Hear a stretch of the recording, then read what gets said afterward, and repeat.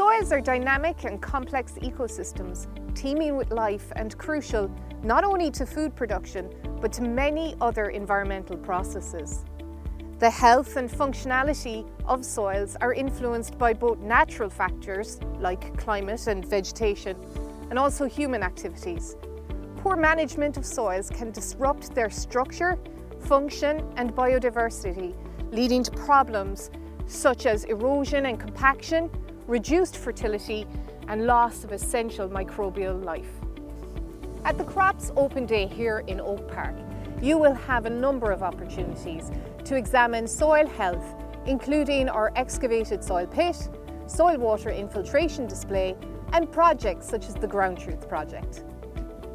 So this citizen science project supports simple on-farm assessment techniques that are very informative on the health of the soil on your farm.